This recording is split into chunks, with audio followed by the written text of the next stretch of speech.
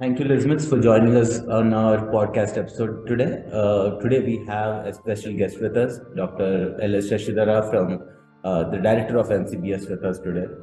Dr. Shashidhara, first of all, thanks a lot for joining us today. Your Thanks for giving this association, opportunity. your association with Sci-ROI and participation in events has a long history. And I personally know it would take an entire podcast episode just to hear about your career trajectory. But could you give our listeners a quick background about your career path, say from when and where you started your research career? Sure. Thank you very much. I started as a geneticist and agriculture biologist, and I was a sort of researcher after my graduation at Agriculture University. Then I moved to for my PhD to Cambridge University. After I came back, the TFR at that time, obviously he was at TFR. He gave me a job as a visiting fellow, and later I worked with Vijay at NCBS at Bengaluru, and then I moved to CCMB Hyderabad, where I started my own lab as a developmental biologist. Then I was more interested in science education at the same time while doing research as part of the capacity building. So I moved to INSA Pune when it was at the stage of setting it up. It was a new institution meant for integrating undergraduate education with high quality research. And I was part of building INSA Pune along with Professor K. N. Ganesh, who was the director at that time. And that was the time I also got involved in multiple different topics and committees related to science policy, capacity building, internationalization of science, and so forth. And so I was part of building India Bioscience, a project which is still running very strong, and it is anchored by NCBS here as part of the community building exercise, including the recruitment drive. At the same time, around in the mid 2015-16, Sci-ROI was conceived by Asim Ansari at Wisconsin, and then he pulled me as a co-organizer of some of the young investigator meetings that was organized at Chicago. And then I sort of also got interested in how to expand Indian scientific ecosystem to private universities. As you all know, much of research happens in the government institutions in India, not so much from private organizations. But over the last few years, there is more private funding for research. At the same time, more and more private universities are doing research. I was involved in building research ecosystem in one such private university, Ashoka University, near Delhi. And after that, I'm here at NCBS as director. Thanks for the short and sweet answer, Dr. Shashidhara. So as a director of NCBS, where do you envision NCBS heading in the future, say the next 10 to 15 years in terms of areas of research focus? So as you know, NCBS is at the forefront of biology. And very interestingly, unlike most institutions in the world, NCBS, although it's a small research institution with about 40 faculty and 200 PhD students, more than 200 PhD students, of course. It sort of works across the biology. What I meant is the faculty sort of look at biology at the one end of the spectrum at the molecular level, and another end of the spectrum at the forest ecosystem. So that means biology is researched across the scale of its size and complexity. And NCBS has always been ahead of its time, not only in India and also the rest of the world, developing methodologies to address some of the basic biology problems, right?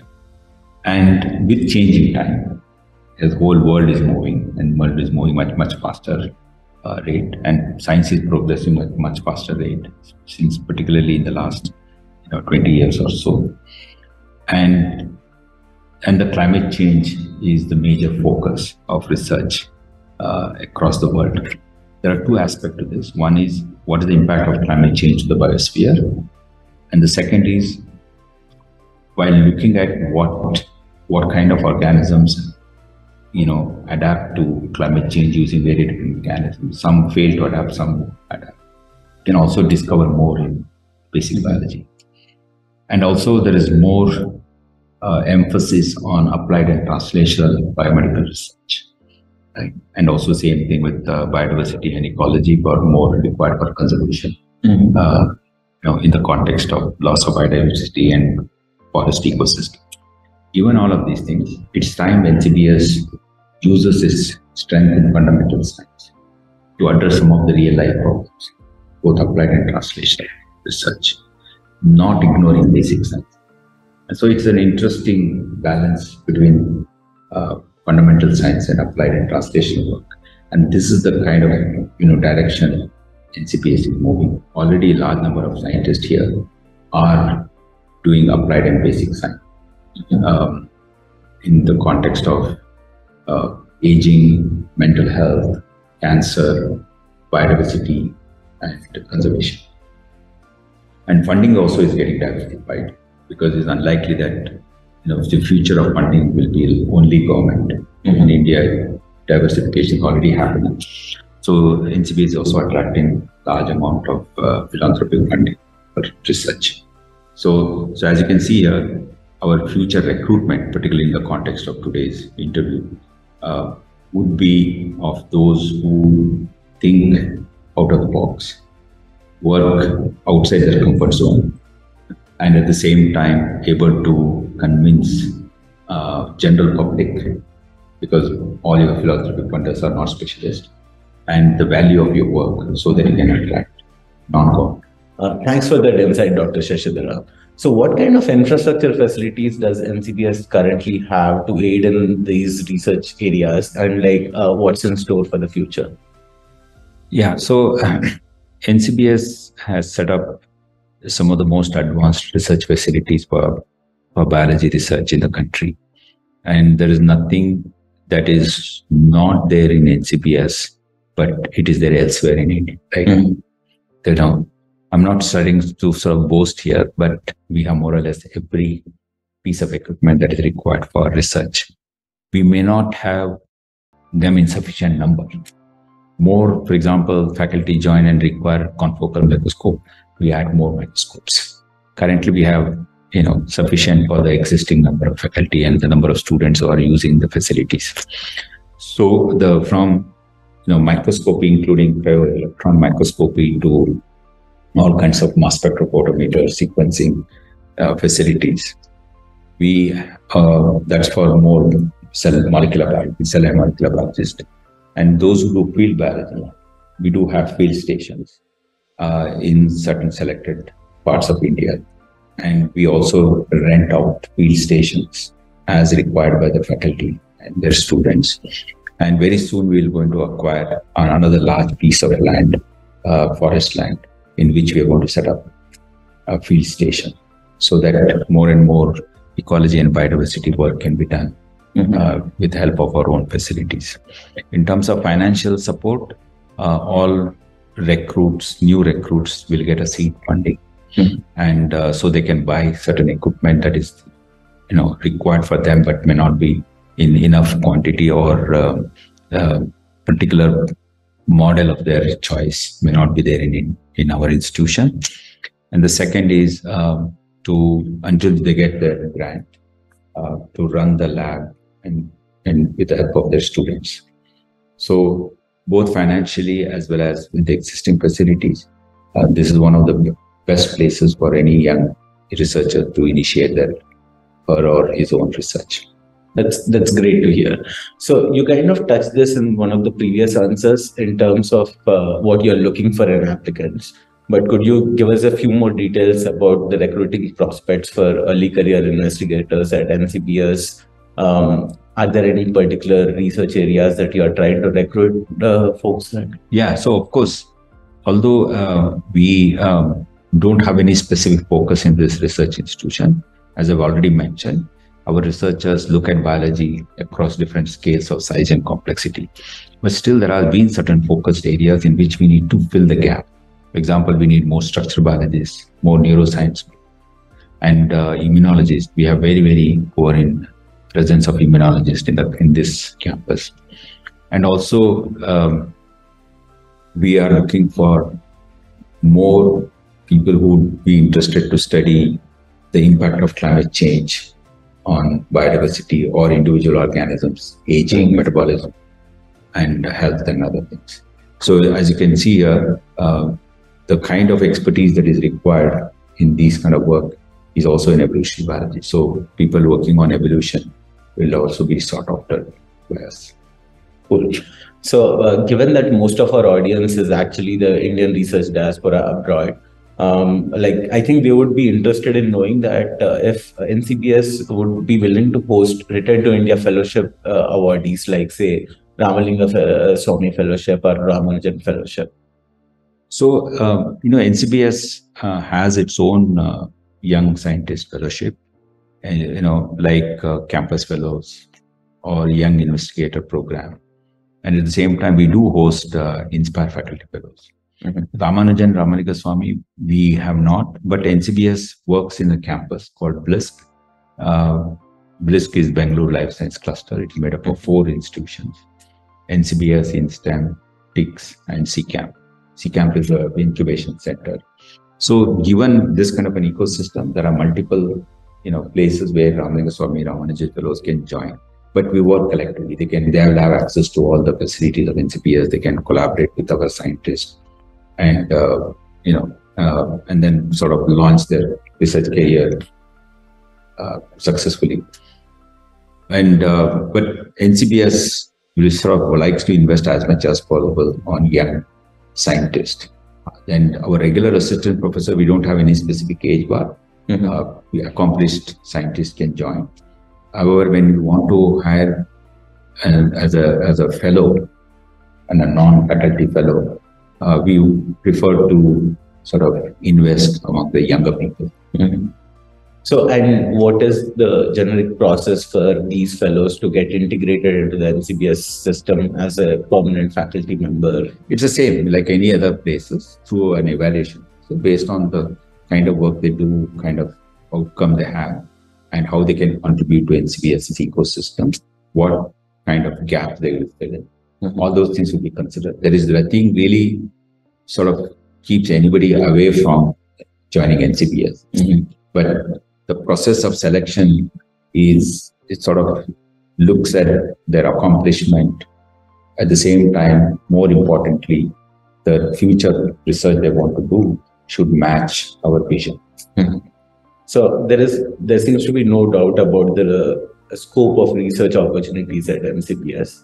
What kind of teaching opportunities exist at NCBS? Yeah, so NCBS is primarily a research institution. We do have one master's program called Wildlife Biology program. Those who are teaching, who want to teach genetics, evolution, ecology, biodiversity, they can be part of that course. And we do have integrated PhD program where the students have to do one master's before they, enter into PhD. But that's a 1-year master's. So there is opportunity to teach those students and any specific course of their faculty's interest. However, compared to IASCRs or any university, the teaching at NCBS is much, much less. So it is not necessarily a requirement for a candidate. But we do, of course, because, finally communication or teaching is not only about classroom teaching. So our faculty will have to teach their own PhDs, how you communicate, your work, your ideas is also very important. And also students may come without necessary background. The faculty have to teach their students the background of their work. So they have to have some, deep understanding of the history of their field and the methodology that has evolved over time in the research they do. And without that understanding and their ability to teach, they'll not be able to mentor PhD students well. So we do look at those qualities too. So you already kind of mentioned NCBS being part of the Bangalore Life Sciences Cluster. So I guess there is obviously a lot of scope for collaborations within these campuses. Could you throw some more light on that, and maybe also if there are any existing collaborations outside of the Bangalore Life Sciences Cluster? So the Bangalore Life Sciences Cluster, as already mentioned, is one campus, 4 research institutions, 2 government and 2 non-government. And we work like one institute. All the facilities are shared. And then the catering facility, the house keeping service, or daycare facility for children of our staff and faculty, and all the sports facility, everything is shared. And PhD students can sort of use any facilities across the campus, and all the seminars and everything is jointly held. So the timing and schedule is such that no two seminars overlap, irrespective of which institution it is being held, and conferences are managed jointly.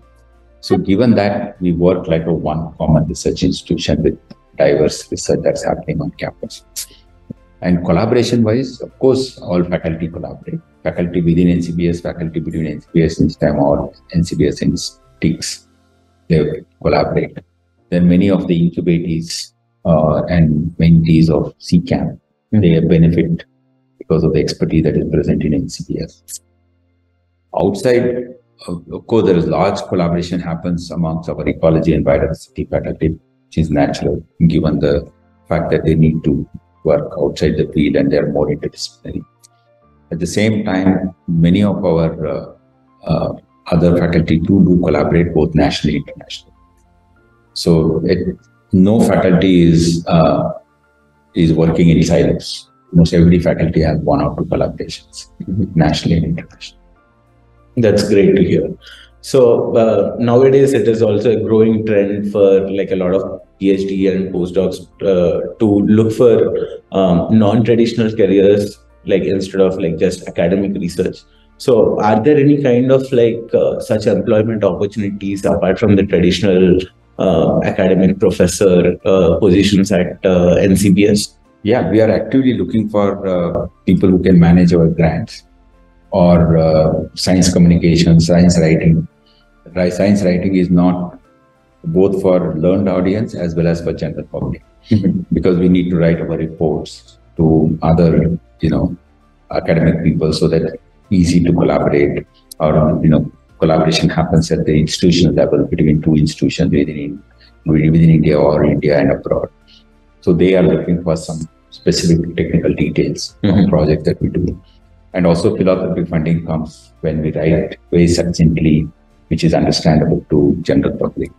So we are looking for, professionals who can write the research that goes on in NCBS for very different audience through, reports or proposals, or through our website, social media, and so forth. We are looking for people who can, manage our grants, and also we are looking for program managers. Here, program management is something, new to India, but it's very common elsewhere in the world. If 3 labs collaborate or 3 institutions collaborate, right, you need a couple of program managers who have a deep knowledge of the domain area in which research is happening, but they themselves do not do research. But they are continuously connecting all the collaborators, so that there is a flow of information and flow of samples or any reagents or data happens without any delay and happens very effectively.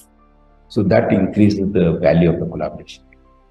So we are looking for alternate career, scientists too in NCBS. That's great to hear. So there's been a lot of informative talk about NCBS. Do you have any final parting advice for future applicants for NCBS, or even the general researcher community that is interested in coming back to India? So India is a land of opportunities. I mean, of course, US is still considered a land of opportunities, and but India has fast becoming a land of opportunities. It is extremely, as you all know, it's a very large country of 1.5 billion people, but with same number of problems. And science and technologies is the primary source of idea for solving societal problems. When you say societal problems, it's not necessarily very specific scientific discoveries leading to making products. Even to solve some of the, the societal problems like water management, sustainable agriculture, agroforestry, where multidisciplinarity is required. You need biologists, you need data scientists, you need social scientists, economists to come together and work. So that opportunity is also increasing in India. And there are special schemes and projects and funding available now for people from different disciplines to work together to solve real life problems. So there is a huge opportunity, and I request all of the people who are looking for jobs to explore India. Well, thanks a lot, Dr. Shashidhara. This has been a great talk. Like, I am thankful for the opportunity that you have given us and sharing all the information about NCBS. Thank you once again. Thank you very much.